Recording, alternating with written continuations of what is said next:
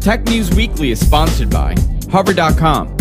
Go to gfu.hover.com and get 10% off your entire purchase. FreshBooks. FreshBooks is an easy-to-use online invoicing service that saves you time, gets you paid faster, and makes you look professional. Get started completely for free at freshbooks.com. And by Audible.com. Get a free audiobook by going to audiblepodcast.com/GFQ. Starting Tech News Weekly in 3, 2, 1.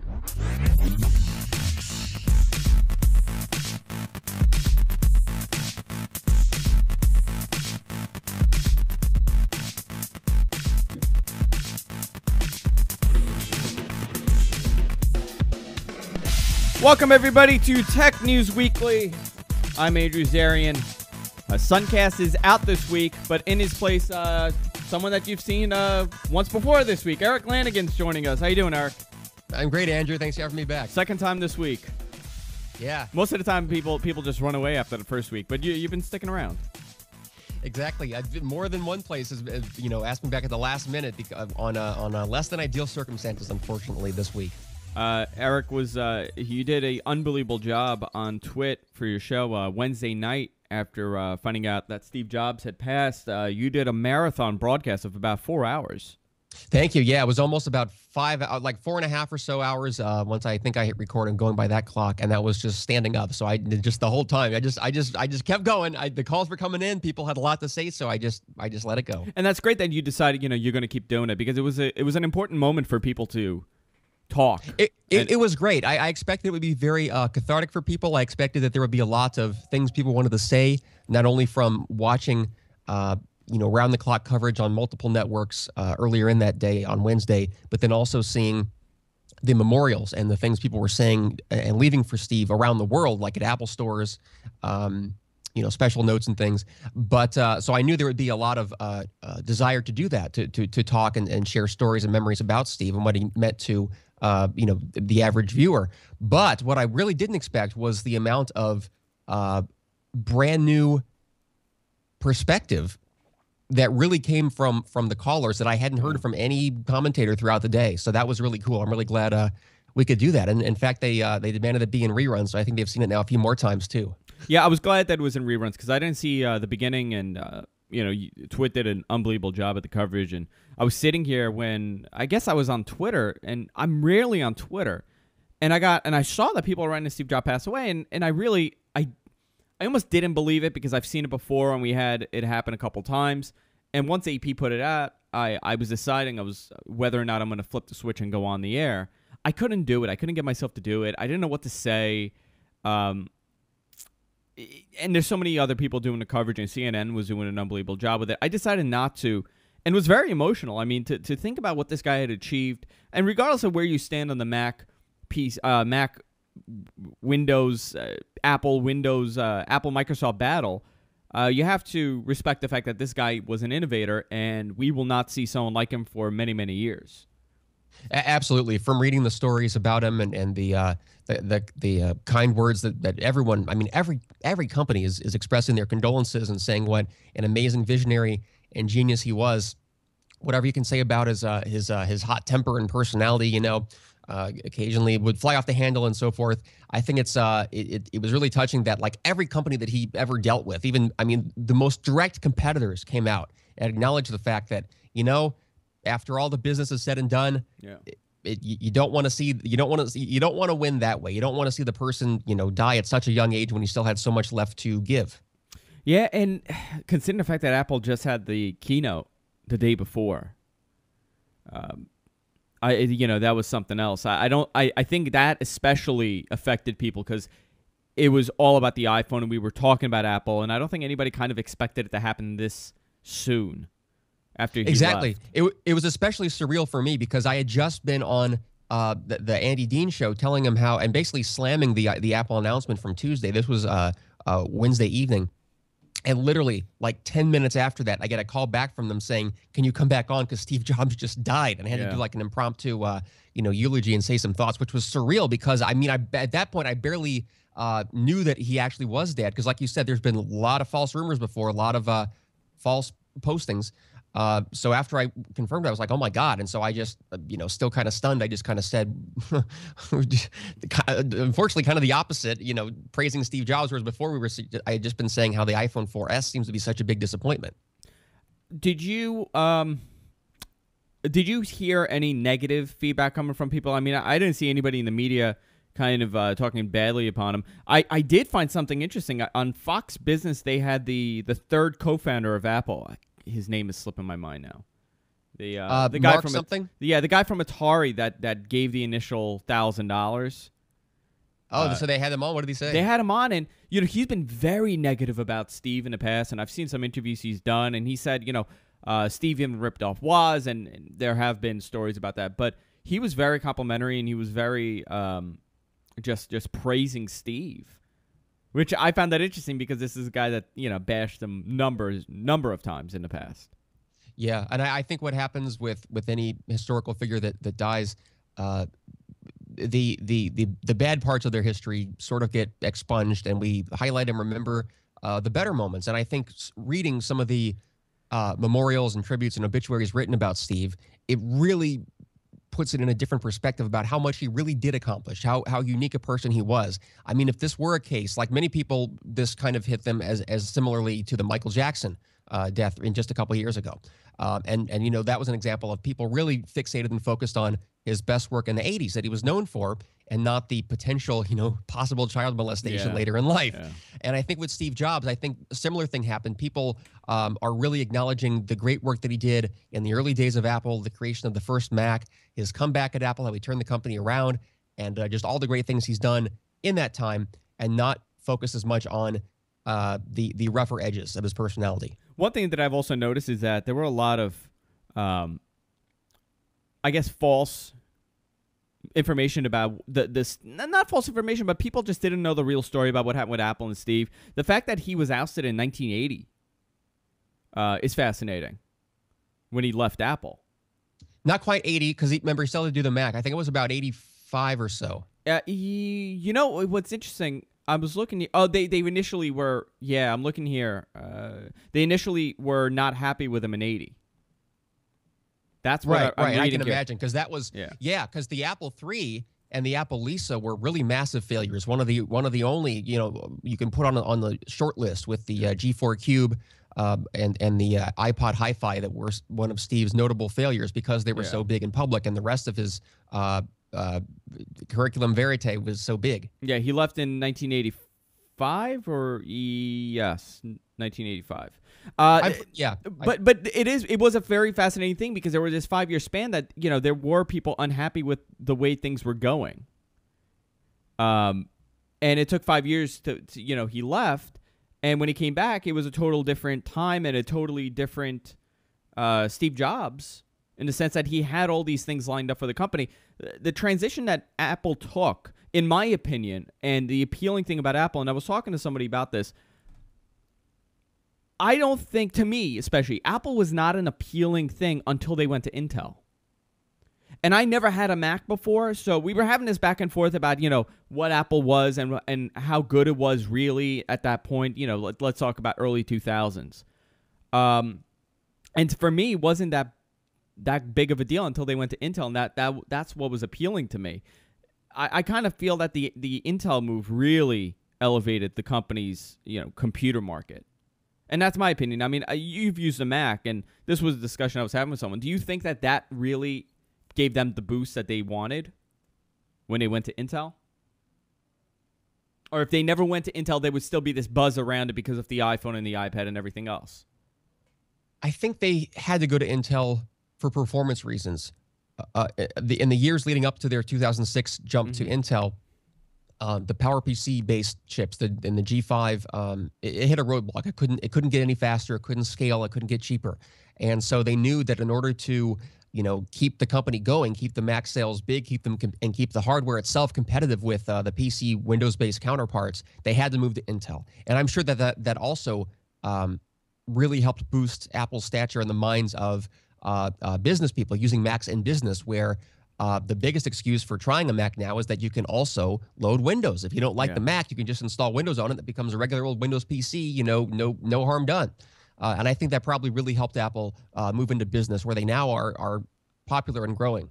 Yeah, to me it was a big deal, and that was my first Mac. I never had a Mac before they went to Intel, so it's kind of hard for me to get into the whole Mac PC battle, because to me it's always been good. Because I came on board, in 2007. I've never experienced the issues that a lot of people, dislike Apple for, and a lot of the cutoffs when they discontinue certain things that a lot of hardcore users weren't happy with. But that leads me to something else. That was a big jump for Apple to do when they went from the PowerPC to Intel. I mean, I guess it was unexpected to some people, but expected to many. It's a transition. It's the growth of the device. We've seen the iPhone come out. We've seen the iPad come out. And every year we're kind of used to this big leap. We're used to this grand premiere of a device, but we didn't really get that. And you did the coverage with me for the iPhone launch. We didn't really get that with this iPhone. I do want to say I just ordered a 4S for my wife. So, and it's going to be our first iPhone. But to many people, this was not the big bang device they were expecting to see. I don't know if it'll affect them in any way with their sales. I don't know if a lot of people are going to be turned off to it. I doubt it. But with the news coming out that Steve Jobs, passed away, do you think this might have been a strategic move by Apple to kind of hold off on releasing the iPhone 5? Maybe wait.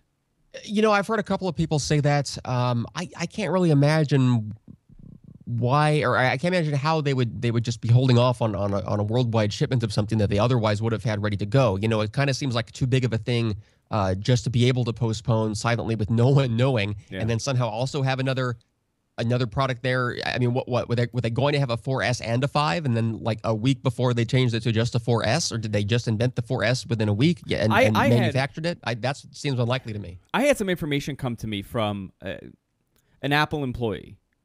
Ooh.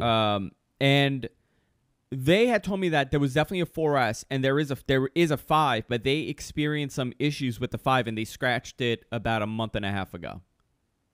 And they're holding off, and this is before the launch happened. And I said, no, we'll probably have a 5. I didn't even expect a 4S. He goes, no, it's going to be a 4S. There's going to be no 5 yet, and we're going to expect a 5 probably around March because they're developing for LTE. They want an LTE device. I'm looking at my notes, and they're reporting that the 5 will be an LTE device. So it's interesting how whatever this guy has said to me has happened. Yeah, I'm sure that the 5 will be a 4G device because they're a little bit late to the party on that with other manufacturers and a lot of the Android smartphones. But what I've read is that people who've dug into the Qualcomm product line and looked at the I think they're one of the only manufacturers of 4G LTE baseband components and chips, and looked at that and said that they, just by their product roadmap of not being able to have for sale to people like Apple a baseband chip that can do LTE and voice, voice and data, because LTE by itself doesn't really do voice or something. I think I have that right. But the roadmap shows that chip not being available even to Apple until about Q2 of 2012, which would put it at maybe Q3 2012 as the earliest possible LTE iPhone 5. Did your source mention anything about the baseband availability of the chips? No, it was a very, what it was? It was a very brief conversation I had with them, and I get this a lot. I get a lot of people saying like, oh yeah, I work at Apple, and he didn't want to really disclose what he does, but he said he works, and he's not like a retailer. He doesn't work in a shop. Like, he works at Apple, and it was a very fast conversation. I really didn't take it serious. Maybe I should have, because I get it a lot. I get a lot of people tell me, oh, I work here, I work there, and then there's really no information. So I would love to talk to him again, and I'm sure I will see him again within the next couple of weeks. So I'll probably ask him a couple more questions about this, and hopefully maybe I could do something with, like, where they distort the voice and they have like the black thing. Maybe I could get him in to do that, because he doesn't want to really disclose who he is. Oh, absolutely. He'll definitely you get got to be careful trouble with that, because you get the guy fired easily. Yeah. So I don't want to really dwell on the Steve Jobs thing this much. You did a great coverage. Many people did great coverage of this. We did coverage of the iPhone. I think we said everything that we could have possibly said about the iPhone. I just have one other thought I'd like to say about Steve Jobs, because I was watching part yesterday of a video that, as I was watching it, I think I never had seen before. I had seen the clip of him talk. Did you happen to see on YouTube a while back the clip of Steve Jobs in 1997 before he was even the CEO? It was after Gil Amelio bought Next, but still had Steve as an advisor to him as CEO.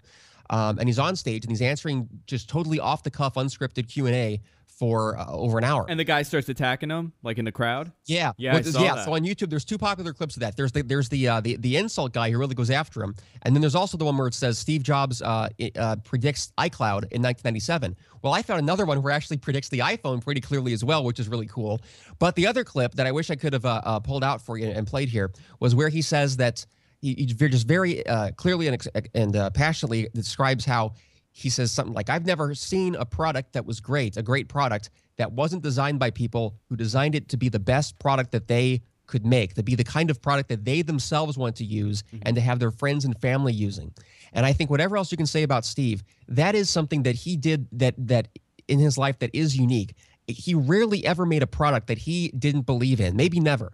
Whereas if you think about how most CEOs have to get up on stage and talk about their low end of the market, super cheap phones or something, whatever they're making, every company has their crap line that the CEO himself would never use. But Steve never made a product like that. It was worth $6 billion or more, and yet everything he made for the average consumer were things that he himself wanted to use, that he could be proud to give to his friends and family and anyone else who could afford to buy anything in the world. And I think that is pretty unique about him and something that more people should emulate. I like the fact that he grabs the chair as the guy's attacking him and he starts pushing the chair out. I thought that was very interesting when he did that, because that's not the Steve that you've seen the last couple of years. He's ever since he got sick, it's been a different Steve you got him. But it was good to see all these remembrance pieces that they've compiled. I think Gizmodo did a great piece with him. I think it was Boing Boing that went to like the 8-bit type environment, right? Yeah, they did They reskinned their page right after the death announcement to look like the old 1984 Mac desktop.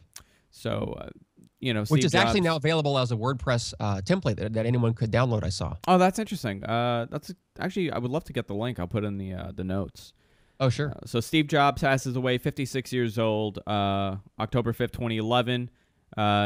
Tim Cook, now is the guy. Steve Jobs had stepped down, but he was still the face of the company, and I think he'll always be the face of the company. The worst thing that could possibly happen to Apple is if the Steve Jobs persona becomes this I don't want to say in a weird way, like a higher power for Apple, and will always be connected to Apple. I mean, it always will be, but in a sense like of worship of sorts, when employees are working at Apple and they want to work like Steve Jobs and they want to have things created like Steve Jobs, because that never works either. Steve was great at creating a team with brilliant minds to create these devices. I think Steve was a great manager of sorts, but he was not the creator of these devices. I think you're right. There's a risk of doing that. There's a big risk of shaping the company and shaping every employee as thinking, Steve, what would Steve do? Yeah. And in fact, they actually have been doing that and are doing that. They have codified it. They've made it into a university-style lecture and teachable series. The LA Times published a really fascinating article yesterday about how in 2008, Steve Jobs, knowing that his time may have been short, hired away the dean of Yale Business School, who was like a very innovative dean who turned that school around, and had him study Steve and study Apple's business practices and come up with a curriculum that they call Apple University internally, that is now taught to Apple employees and Apple executives to think like Apple, which is really to say to think like Steve. Think like Steve, yeah. And so I think that there absolutely is that danger, and I don't know how they will ever actually outrun that, and whether they will actually even be successful once all of Steve's ideas are made into products, and then where will we be 5 years from now? I'm not sure. Oh, and it's going to be interesting to see what Apple shapes into. The worst thing that could happen is if they have these interim CEOs. If something happens and Tim Cook is gone, and I think Tim Cook is the best person to fill in Steve's shoes. He has that. And they've locked him in because they gave him Yeah. the biggest compensation that vests, I think, in 2016 or so. So they want to keep him for a very long do. time. And I think one after that. So, and I read that it was actually the biggest compensation of any company, or maybe just Apple, since Steve Jobs in 2000 got his bonus for turning around the company to profitability. So it's they really want him to stick around. Yeah, the worst thing could happen is if Tim leaves for whatever, who knows what reason, they get these interim CEOs to run the company. I mean, that's the worst thing that could happen to any company. You see what's happening to HP and Yahoo and with these big moves. But I do want to go to another subject with this, and it is Apple related. Samsung and Google, we're going to have this big unveiling next week. And they have canned it. They have delayed the event. Did they say what day they've delayed the event till? Yes, I'm pretty sure it's October 27th now. Okay. It's probably going to be in London, and it's going to actually coincide with Nokia's big press event. And Nokia's, I was imagining it would be the Windows phone stuff. Yeah, it probably will be. It probably Yeah. will be Nokia's Windows Phone 7 hardware. Which if it looks anything like the N9, it's going to be a phenomenal device. I'm just curious to see why they moved it. Now, there's different reasons why they said they moved it. We were speculating before the show. My theory is that they probably had a couple jabs with Apple in there, and maybe attacking them on a grander scale than we would expect them to do. And they decided, well, you know what? Let's pull this. Let's think about what we're going to say now, and not go after Apple as much because Steve passed away. I'll bet they absolutely had some jabs because when Google announced, when they first talked about ice cream sandwich at, I guess it was Google I/O back in May, they had multiple slides that showed, I think there was an Android, the little Android mascot eating an apple at one point, and there were some other ones, and that was not the first time they've done that. And they did make a couple of jabs to Apple on stage, and in their slides. So I mean, publicly and very explicitly jabbing at Apple, and Amazon, after it was announced that Steve died, they pulled their letter. Jeff Bezos' letter that was on the Amazon homepage since the announcement of the Kindle Fire, that started with the phrase, I'm paraphrasing, it was like, there are two types of companies, ones that try to charge their customers more and those that try to charge their customers less. It was very close to that, actually. I remember reading that. Yeah, and when I saw that the first time, I thought, well, that's meant to be a jab at Apple, keeping their prices high. And I suspect that's the reason that they pulled the note, but kept the Kindle lineup on the homepage. Yeah, I think they're going. A lot of these companies are going to start thinking differently and approaching the next couple of weeks in a different way. Now, this is the fast. Now, to speculate on the Samsung announcement, I was expecting it to be the Nexus, the Samsung Galaxy Nexus or Nexus Prime, whatever they were going to. Nexus Prime, yeah. Depending on, because I also saw it called the Galaxy Nexus. I don't know how they're going to do this. I guess depending on what carrier you're on, it might carry a different name. I had initially heard that it was a Verizon exclusive device, but I don't know if that's true right now. I heard that too. I heard it was going to be an LTE Verizon phone. But called the Samsung Nexus Prime. Yeah, is what I heard, and it would be running ice cream sandwich. And then I see Galaxy Nexus here. So who knows? We don't know. The naming is not the most important thing. But what was interesting to me is that the rumors are out that it's going to be a big device, possibly almost a 5-inch phone. Yeah. Who's that appealing to? 1280 by 720 resolution. That's a big phone. I mean, it's kind of weird, right? Because the point was that Ice Cream Sandwich is the first version of Android to bridge the gap between the phone version, which officially closed out with version 2, and the tablet-only version, which officially closed out with version 3. Yeah. And so it's supposed to combine the tablet and the phone experiences. And I guess they took that a little bit too literally and decided to make a phone that literally sits between, size-wise, a phone and a tablet. Yeah. Do you think this is a smart move to have your first unveiling of your Ice Cream Sandwich phone, possibly a massive iPhone competitor? You know, it's my feeling has always been, and I get a lot of criticism over it, I don't feel that Android is at the level of iOS. It's due to multiple things. I know there are many things that Android does. I think Android does a little better of a job with email clients. But overall, the overall operating system, I always say iOS is far superior than everything else. That's why I'm trying to get my hands on a Windows phone, because I haven't used one. But as far as I know, I don't think this is a good move to release this 5-inch phone to be this competitor with the iPhone that's out on the market, you're alienating a very large portion of your customers that do not want a 5-inch phone.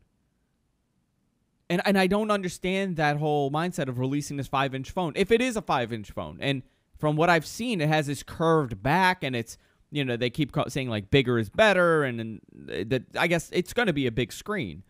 Do you feel that that's a great way of competing? I mean, releasing this very niche device as your first premier premium ice cream sandwich Google phone. I think you said it exactly right. It's a very niche device. The 5-inch phone tablet hybrid has never been popular from any company yet. I think the most famous failure was the Dell Streak. They killed that very quickly. There just haven't been, to use the Steve Jobs phrase, they're tweeners. They're between a phone and the tablet, and it's kind of a little bit of a no man's land. Some speculation I've heard is that the reason that a lot of these 4G LTE phones are coming out with extra big screens and extra big physical size is because LTE requires so much more power in the current generation of chips that they have to build in larger batteries to achieve the same battery life. And maybe that's why the phones are already, they know they need more surface area, so they go ahead and just make the screen bigger. Yeah, I was about to say, right before you said that, I was about to say, if you've noticed, every one of these Android phones coming out, these high-end Android phones, they're all 4.5, they're big screens. They're very big screens. And to me, it's not appealing. And I want an Android phone with a normal-sized screen. I guess, what would be a good size? What's the Galaxy S? How big is it? 4.3 or a little bigger? Offhand, I have no idea. I don't think it's much different from the iPhone screen. Let's see, screen size. Galaxy S screen size. I'm not too sure what the screen size is, but it seems like it's a decent sized screen. It's phone size. I think it's phone size. Okay. It's not trying to be anything but a phone. Let's put it that way. But you're releasing a 5-inch phone. I mean, that's obscenely big. It is very big. It's very big. And I hope I think the market has decided that it's too big. And I think maybe they're trying to do it in order to capitalize on the 4G. Maybe it's a technical requirement. They need bigger battery. They need a physically larger device for the LTE capability. Or maybe they just want to capitalize on the faster web browsing by encouraging more web browsing on the device. I don't know. Yeah, unfortunately, the Android experience is not that positive with web browsing. That's a problem when it's not an easy thing to do. Ice cream sandwich hopefully will be bridging the gap between all the buggy stuff in Android and with iOS. And I do feel that they've come a long way. I was just talking to somebody today about it and what it's like for Android from the time that I got my first Android about 2 years ago when I got the Droid and what it's at now. And I think there have been improvements, but we have not seen major improvements, and I think that's holding the device back. I think... go ahead. No, go ahead. One of the biggest improvements that I can think of that could even possibly that you could have for a tablet is that new Amazon Kindle Fire Silk browser. Yeah. Where all the browsing is done on their end, and they're actually pushing the web pages to your device, caching them in the future while you're still reading the article that got you to that one page. Before you even know that you want to click back to the home page or to the business section or whatever you're reading, they'll push the page to your device and do all the browsing on their massive EC2 servers that are connected to the back end of the internet, but it's to the internet backbone. But it's kind of like what Opera Mini does, right? Opera Mini's been doing that. It's a little bit better because it converts more than Opera Mini. It converts non-device native JavaScript code to ARM machine code, so it runs faster and more efficiently on the battery. It probably also converts Flash in real time to your device. It's Safari. I think mobile Safari does it. Desktop Safari does as for a long time, and I believe Chrome does too. They do this DNS pre-fetching, which is that when you're looking on a page and you're just reading a web page, meaning just reading, not clicking on something, it's going and pre-looking up and pre-caching the DNS and matching up the IP addresses of all the links that are displayed on the page, just in case you want to click on them, and it'll make your experience that much faster. Well, in Amazon's case, they know more than that. They're not just doing the DNS lookups and caching them on their own server, meaning doesn't even have to go round trip to your device. It's on their server, and all the outside requests are done from their server back to the world. But it's mostly in their cache. You mostly never leave their local servers because a lot of the web pages are stored there, and everyone's browsing goes through there, so it's all cached if it's a popular thing. And the biggest change, again, is that it all goes to your device, pre-caches before you even know you want to click on the link, just from statistical averages of what people are most likely to click on next on a certain page based on aggregate browsing statistics and habits throughout the day. So I think that would give Google a big run for their money, but I wonder what would happen, because if Google did feel that they need to emulate Amazon on that feature in order to compete with a faster mobile browsing experience, and then maybe Apple would feel that they have to compete with them, and then someone else with them, probably Microsoft, at what point, probably at the Google point, would the Department of Justice or someone step in and say, we already don't like what you're doing with privacy, now you're being monopolistic and even worse, funneling everyone's traffic through your own servers. I'm surprised Amazon was able to get away with that in terms of just PR and publicity, that no one went after them the way that we go after Facebook, Google, Apple, and Microsoft. But I think if any of those people tried to do it, which they would have to if this is as successful as Amazon says it will be and faster as they say it will be, then I think this could really blow up into either a massive change in the way all web browsers work, or Amazon might have some kind of runaway success because the other companies legally can't do that. I don't know. Well, what are the security issues with this? I mean, I know many people have been talking about, well, are they going to know what I'm doing? How are they going to do this? How encrypted is it? Is everything I'm doing and everything I'm typing, everything I'm looking up, going to be stored on some server? So already a lot of people are concerned over this. Have they stated on how they're going to do encryption when it comes to your searches? I'm curious. Well, I think we know. No, they haven't been terribly specific. They did mention that they're going to be the man in the middle with the SSL certificates, and they didn't go into details, and I don't know enough to speculate on the details of how this works. But there is something about your connection to Amazon servers is encrypted and constantly connected, constantly running and open as a TCP connection, and then they go and their quote is on your behalf. They will make the SSL connection to the external server on your behalf. So can they see in clear text everything that you're viewing, like your passwords or your bank statements or something like that? Do they actually decrypt it there, or do they just pass it along to you? I don't think we know that for sure yet. What I'm also surprised about the Kindle is that we have not seen they have not allowed the press to have hands-on with this device. Right. And I found that very interesting. I found that weird in a way where they're not really looking at the media and saying, okay, I want you guys to review this device. I want you guys to talk about it. We really don't know what the interface is really like for real-time use. We really don't know much about the browser. I mean, there's a lot of stuff that we don't know about this. I pre-ordered it. I should be getting it, the release day. Yeah. I actually got it for my wife for her birthday, but I decided that I'm going to take that and I'm going to give her the iPhone. So I'm going to keep it for myself. I thought about getting one, but I think I'm inclined to believe the rumors that there's going to be a better, faster one. I do. Yeah. Sometime in the next quarter or two of next year. No, I do think they're going to release a 10-inch one. It was a total impulse buy, and it just shows you for $199 you could kind of justify an impulse buy like that. And I think many people they claimed that almost 100,000 people pre-ordered the device within the first 24 hours, and I really think many of those purchases are impulse buys due to the low pricing structure that they've created for the Kindle. Exactly. The number I saw as of Wednesday was 250,000 pre-orders. Already. Yeah. I mean, oh, wow, that's great. I mean, that's a big seller. It's going to be huge. I mean, I think this, I don't know how any other non-iPad tablet maker can possibly compete with that price. They've never come close yet. No, and I've said this for a couple of weeks now. I really hope this encourages these manufacturers, Sony and whoever's making a tablet, encourages them to realize and almost wakes them up and says a $600 tablet is not realistic for anybody, and nobody's going to buy it at this rate. So why don't we cut some corners here and make a cheaper device and sell it for $199, $150? I think this is going to change the industry, and they discussed that the iPad changed the tablet industry. The iPad is not a tablet. The iPad is an iPad, in my opinion. It's not competing with any of them. I think what will change the tablet market is this single device due to the pricing structure. I think a lot of people are going to say, you know what, maybe we should have a cheaper device. It's in a way it's obnoxious. I don't really think that there is room for the competitors right now to scale back and offer a cheaper device. Not right now. I think if anything, they may just have to wait for Moore's law to naturally drop the prices on the hardware. I think tablet prices will continue to go down. I've always said I think the concept of $1,000 tablets, anything hovering around that area of price that it competes with a laptop. I mean, even $500 tablet iPad competes with a laptop, at least a PC laptop. I don't think an Android tablet does, though.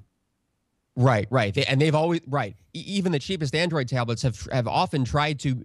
Often the only way they've been able to match the iPad on price is with a carrier-tied subsidy and a 2-year lock-in. So they've not been competitive on price at all. And I think Amazon is showing that in order to compete with the iPad, to compete with Amazon now too, it's not enough just to have cheap commodity hardware. You also have to sell the entire narrative. It's what do you do with the device, and how does the company the manufacturer, the OEM, can't expect to make a lot of money off of the tablets. There's not a lot of profit. So where else are you going to make the money? Amazon, obviously, they're going to make the money from the one-click buying in the store. They're going to make money from the music store. They're going to make money from the app store. So Amazon has that built in, and they might be one of the only ones that could possibly do this. Exactly. Amazon and Apple are the only ones I know of that can do that.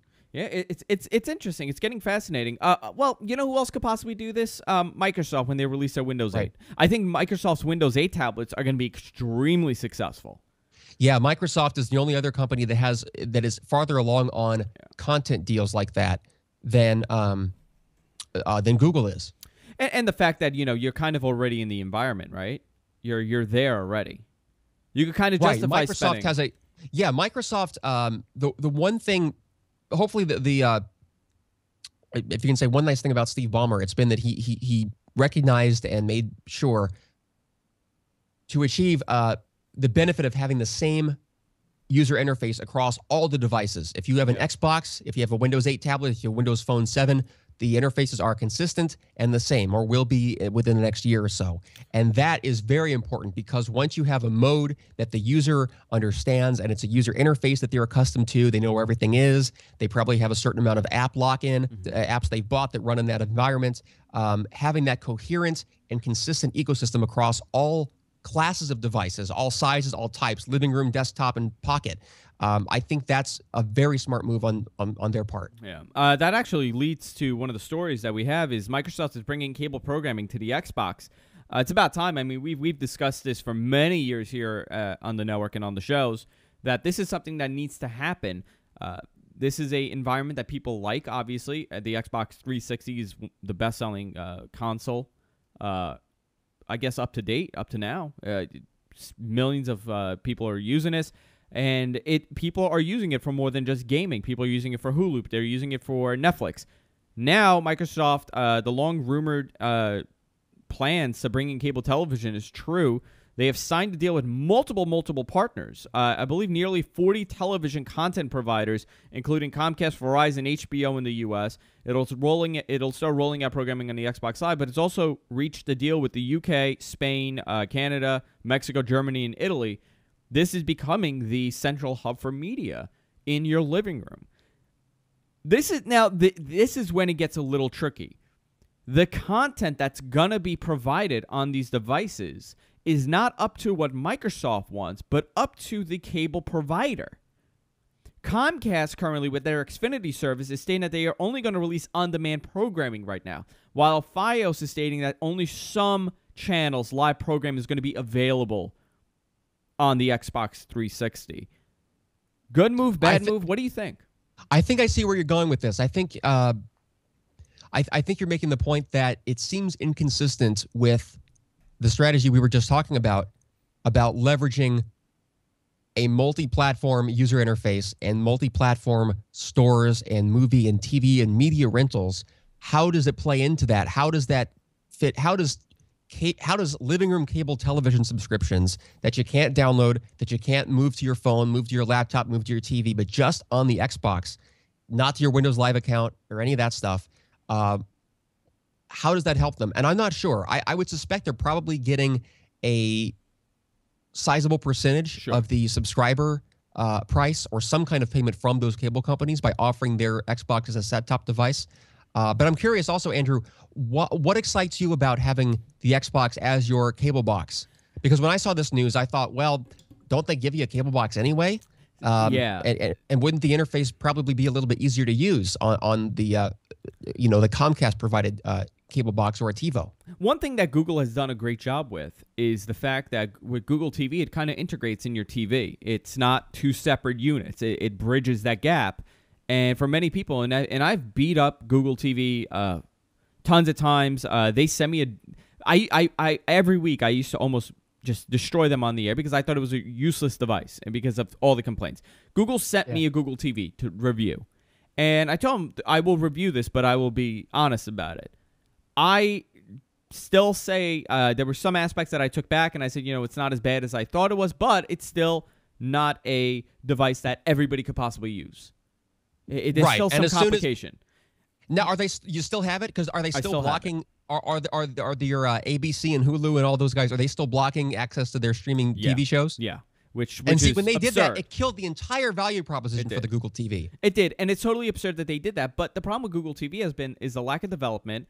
That the device is a little underpowered for what it is.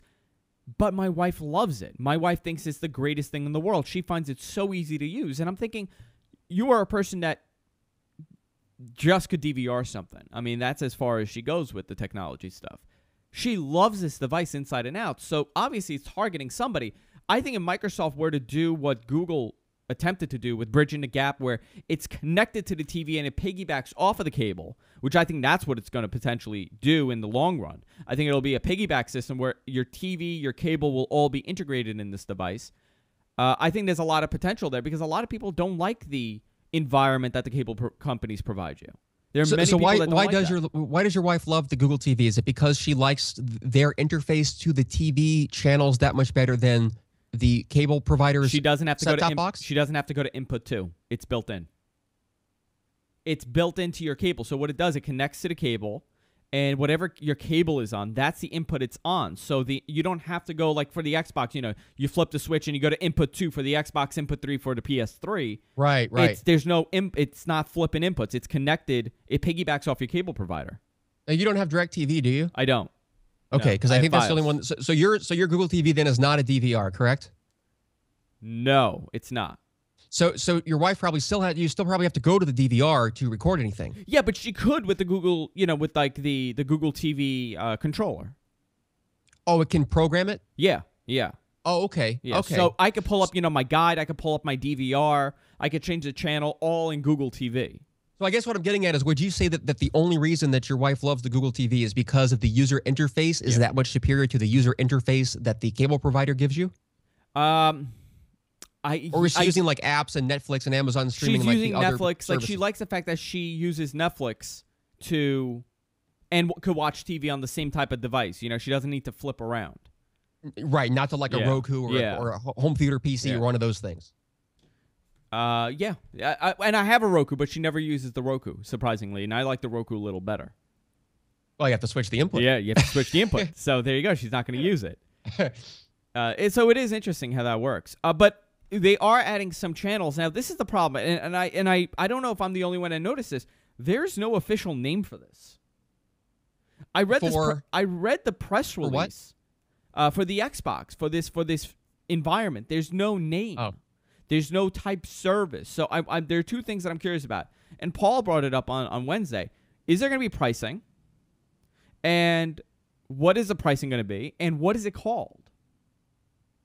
Yeah, I want to know what the price is different, how the price will differ from just getting a regular cable set-top box. If it's in addition, if it costs more to have the Xbox instead of or in addition to a regular cable box or DVR, forget it. I don't know who's going to do that. But if they can somehow offer a cheaper incentive, maybe to win back folks like me who haven't had cable for a while because I'm a cord cutter, I get everything from the internet and BitTorrent now and then. Now, and I have an Xbox 360 though, so if they offered cheaper cable to me through Comcast, from whom I get my internet but not cable, that might entice me to try it. But if it costs anything more than regular cable, I see no reason to do that. It is interesting how they're combining this device. I think a lot of people are going to like it. I think a lot of kids are going to like this. It's going to be interesting. But are they going to push the media devices more? And what does this mean? What does this mean for the tablet? Now, that's another interesting thing, right? Wait, before you go there, Yeah. I just hit me. I wonder if they plan to do some kind of social engagement with TV watching. You know, like they have they already have a way to shoot. I know there's some feature. I've never used it myself, but I've heard people talk about this. Yeah, you can watch with movies with friends, but in the With UK, friends, yeah. in the UK they do that with Sky with some of the soccer matches. You could actually sit there with your friends and watch a soccer game, and it's like this auditorium. Oh, really? Now, can Yeah. you talk over a headset like you can with And Xbox you talk over the Live? headset, yeah. Really? Oh, that's cool. Yeah. So yeah, they may see that as the future of social TV watching, which I think Twitter is also trying to capitalize on. A lot of people see that, watching, how do you, there's a big market still in connecting things that we do in isolation at home that if given the choice, we would do in the company of friends. And so therefore would like to connect to our other friends' living rooms. Yeah, so it might be interesting. They're saying that the deal is also, they've already partnered with ESPN and Netflix, which we know, and Hulu. We're going to start seeing partnerships with Bravo, Sci-Fi, UFC, TMZ, and Today Show. I get the Today Show, I guess. So I don't know how they're going to do this. I'm imagining it's going to be very select programming. Very select programming. Yeah, we're going to maybe I'm wrong, but I imagine it's going to be like 10 or 15 channels. That's interesting. Yeah, I don't think we're going to get all the cable channels. I think we're going to get like 10 or 15 channels. They're going to see how it goes, and they're going to add more channels. So you don't think it's going to replace the cable set-top box? No, it's not. Interesting. But you know what else is interesting? I remember they'd have to. They'd have to do it for free then. If it was really a limited set of channels or features, I think they'd have to do it free and maybe even offer it to people who have no cable subscription at all. If that's really the road they're going. Yeah, they're saying we're going to see it in the fall rollout, which is in a couple of weeks now. So we'll see what happens in a couple of weeks. Yeah. It's very interesting that these gaps are being bridged amongst all of them. Microsoft reportedly trying to bid for Yahoo once again. This is another news that's coming up. Yeah, I suspect that's not going anywhere. I don't think so. Yahoo really dropped the ball with that original acquisition deal. Yeah. And now the company's worth half as much as when that whole thing started. But actually, just one last thing about Microsoft. Yeah. And this kind of goes into Yahoo and where Microsoft is going. Microsoft is trying to diversify, get away from the desktop PC software market, which has been their crutch and their cash cow since really the start of the company. And they're trying to branch away from that. They've gone into advertising. Microsoft is a very big advertising network, similar to Google's AdSense. Not the same size, but with the same ambitions and scope. And scalability desire. They're also trying to be a media company. So for going back to the days of MSN, they've always wanted to be like an AOL. They want to be a content aggregator. They want to be very happy and cozy and in great relationships with folks like ESPN and Disney and the parent company Disney and News Corp. And Microsoft plays well at the corporate level, and media is a very corporate consolidated level. I think Microsoft knows that. They can play that game well. And I think that they know that because of the Microsoft brand name and clout and diversity of platforms that Microsoft products are on and can access, phone, Xbox, living room, desktop, etc. I think they think that they can position themselves to be the ones to coax and cozy the traditional cable and broadcast TV companies into coming into the internet delivery age and partnering with Microsoft to deliver some products and experiences that you can't get on non-Microsoft products. I think that might be what they're going for with this. That's actually very interesting, and they do have the advantage that nobody else really does. I mean, even Sony doesn't have that. Yeah, exactly. And Sony again is one of those companies who's trying to make a tablet, and yet they don't have an end. They don't have an end experience to sell the user. It's not enough to sell the tablet hardware. You've got to sell what you do with it once you get it. Yeah, very interesting though. I'm just curious to see where this goes in about a year. How this is going to play and how this is going to play with the tablet. Because if they could reach these deals, these exclusive deals with the cable companies, it may be a huge selling point for these Microsoft tablets. Oh yeah, I mean we're in a period of massive turmoil. Yeah, it's the Wild West. It's the Wild West. Yeah, and in a couple of years, like you said, everything's going to change. And a couple of years from now, think about it. In 5-10 years from now, major companies may not exist. Microsoft or Facebook or someone may fade into obscurity if something goes wrong, or they could make a giant comeback if Microsoft is successful with Windows 8 and with these cable deals and the things we've been talking about for the last few minutes. And maybe Apple, who's on the top of the world right now, may sink with their lack of leadership. We don't know. A lot could happen in the next couple of years. A couple quick stories before we wrap it up. iTunes Match hits the U.S. in end of October for $24.99. For $24.99, you could potentially take all your MP3s, everything you have, everything you've ripped from a CD, everything you've even potentially pirated over the years, and iTunes will match it with a DRM-free 256 kilobit AAC version of it, therefore legitimizing some of your files and getting you into the iTunes store. It's going to be $24.99 for a year. Very interesting and very much worth doing if you want to kind of convert your files. Even if your file if it's a very low end quality, as long as they have it in the iTunes store, they will match it for you, which is great. It's very interesting. My take on this is that I think I might get it. A lot of speculation's been going on since they first announced this at WWDC back in June. People say it indemnifies you against piracy. You know, it legitimizes your pirated MP3s, your Napster downloads from 10 years ago. Mm-hmm. But what we don't know is whether that's just for your iOS devices or also for your desktop Mac or PC. They've never said. I suspect that I what? I didn't think of it that way. I thought it was open to the desktop as long as you have iTunes. Right, and see that, and they haven't said it, but I think if you think about it, they probably would not do that because on iOS, the songs and the media come and go, right? It's a local caching kind of service. Yeah. They're always there, and you cache them as you need them, and you delete them as you need them. You can't do that on your PC because you've got to store that music somewhere, and it's got to be on your PC or Mac hard drive. So what do when you download cloud iTunes matched files from Apple? Do you delete your old files? Where do they go? Where does it go? Do you double the size of your library on your iTunes? And do you need to pay them $25 a year every year? Right. That's also the other thing because in the story it says it's $24.99 a year. Now, how about next year when I've made my files legit? What's going to happen if I don't pay them this $25? Exactly. That's the other reason they think that they will not replace the ones on your local Mac or PC, because if you do stop paying, and this has been speculated, people said, well, so you give them $25 once, you get their high quality copies, you never pay them again, right? Yeah. End of story. Well, I think that's why they're not going to do this. With iOS, they can push and keep encrypted everything on there, just like Spotify does. They have a special way of doing that and not having to store your entire iTunes library or replace your entire iTunes library. Whereas on the desktop, they're not going to delete my lossless stuff. They better not, at least. They better not delete all my lossless rips. But if they replace my 128 kilobit Napster downloads, hey, that'd be great. But I don't think they're going to do that. iTunes ruined my years and years of organizing my MP3 collection. When I first got the Mac, I didn't know that it did this auto adjust stuff, auto archive stuff. And the files that I had, by category and in folders and different folders, it just took everything and it just did the iTunes organization, which means put them in files and files and files and files, and I can't ever fix this problem again. There's no way of reversing it. Right. So it kind of forces you to have iTunes handle your MP3 search. Yeah, for me, I've happily let it handle everything organization for me since iTunes version 1. So that's not a problem for me, but I get what you're saying.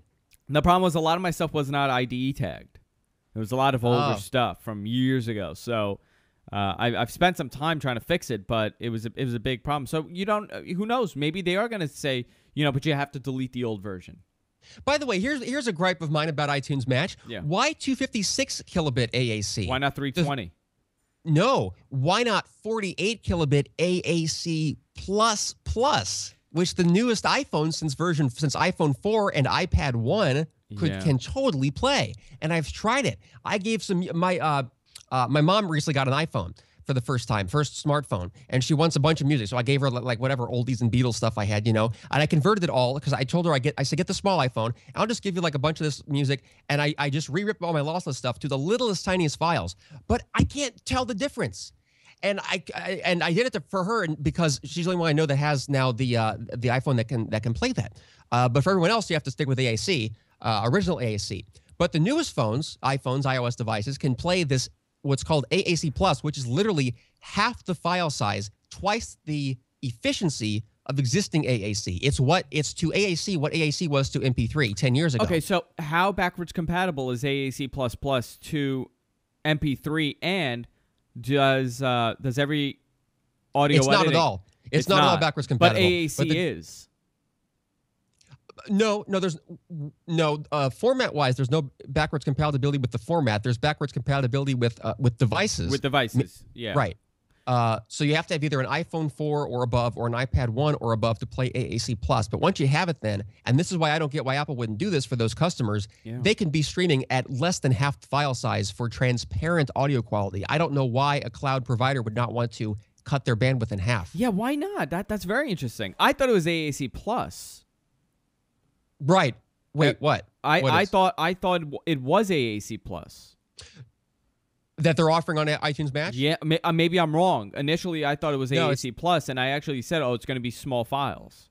Right. No, it's not, because there's... Oh, you may be thinking that it's iTunes Plus. That's the name they give to that's iTunes what Plus. I did. Yeah, maybe that's what iTunes Plus does not use AAC Plus. This is... It's very simple. I know. And all the players should be able to play AAC Plus too. I'm looking. Well, at... Apple's can. What do you mean? Yeah, like Winamp could play it. Some other softwares. Yes. I mean, most phones could. Even I'm just going down the list. VLC plays it, so it wasn't even that. It's very specific to Apple products. And it's been on the market now since about 2003. So and Flash supports it too. Yeah, as far as decoding so goes. I don't know why. So it's higher quality for less than half the file size. I don't know why Apple is choosing to use higher bitrate standard AAC instead. Beats me. Yeah. And Flash released version 11 of the... You said something very interesting on your show. Actually, that's why I had this in the notes. You were commenting on Flash, and you were commenting on Adobe Air. And you made a very interesting fact about how Adobe Air was supposed to be the future. Yeah. That kind of changed, didn't it? It kind of fell on its face. Yeah. I think because Steve Jobs effectively killed Flash, that Adobe really had to rethink their strategy with Flash and with Adobe Air. Here they were trying to create a whole new write once, run anywhere runtime, but Apple wasn't going to support it on the world's most popular mobile devices. And Microsoft now has said that they won't their Windows 8 Metro-style browser version of Internet Explorer will not support plugins. That includes Flash, and surprisingly, even Silverlight, we think. So it kind of leaves and now Microsoft has kind of abandoned their plans for Silverlight to be an Adobe Air competitor, to be a Java competitor, a runtime competitor, and instead they're firmly in the HTML5 camp, as is Apple now. Ironically, the company who all along should have been in the HTML5 camp and used to be, because they have no competitor to Air or Flash or Silverlight, is Google, and they're the only company now sticking with Flash because they feel it gives them the competitive advantage over Apple products, even though it's a proprietary and slower standard, which Google, by their philosophical nature, should have always been opposed to. So it's kind of ironic. Well, with Android, when you go to like YouTube, it's Flash. Right. Android, and it's a bad experience. Which it shouldn't be. Slow. It shouldn't be. Right. Flash on the Android is such. I've uninstalled it. It's so bad. The experience is so bad. I don't want it on there. It takes up way too much space. It's about 20 megs, and probably lower now. It's probably like 15 now. But I took it off. I don't need it because I'm not accessing anything, and it's awful. But Flash 11, the biggest feature is that it does hardware acceleration graphics. It's supposed to be many improvements over Flash 10. This new rendering speed allows console-quality games on the Flash platform, according to Adobe, who published 2 sample videos demonstrating the capabilities of the new Flash. Another important feature is that Flash 11 is native 64-bit support. Has native 64-bit support. So I guess this is the next stage in Flash. But Adobe Air, I really thought it was going to be big. I thought a lot of people were going to develop in this. I thought a lot of applications were going to be Adobe Air apps, but it did not work. Yeah, because what we saw instead, right, is that we saw a faster move to mobile than I think Adobe expected, and the lack of support from the device manufacturers. Because in order to have fast, efficient software and a good, fast, snappy user experience with smooth, slick animations and a very fast, responsive UI, you have to have natively running apps. I think Apple knew that. That's why they pushed the app platform so hard, is they felt that that could bring a new level of performance, responsiveness, and graphic styling to the web at large. If you appify the web, they felt that created a better user experience, as well as providing a nice little device lock-in while they're at it. And meanwhile, Adobe, I think they just saw they can't compete. HTML5 is too capable and too popular and too open source and too beloved by web developers and the open source community and by Microsoft and Apple and Google. And so where does that leave Air? Who wants to use Air when it's not as optimized for mobile devices, probably sucks battery harder, and doesn't give you that kind of experience? Yeah, so interesting, though. This is out finally. I got to install it. I haven't installed it yet, so I haven't had a chance to play around with it. But that about wraps it up for today. 6:04. Look, an hour. Exactly an hour we did. Erik, I really appreciate you coming on. Check out Erik's show on the TWiT network Mondays, Wednesdays, and Fridays. You're on 11 p.m. Pacific, 8 p.m. Pacific, 11 p.m. East. Right. It's a little late here, but it's worth the watch because a lot of great calls and a lot of people have really interesting questions, actually. They do. It's a great show, and thanks for saying that. I should warn everybody, though, I may not do a show tonight because I think everyone's still buzzing about Steve Jobs, and we did a 5-hour marathon of that Wednesday, so I'm not sure I'm going to do that again tonight.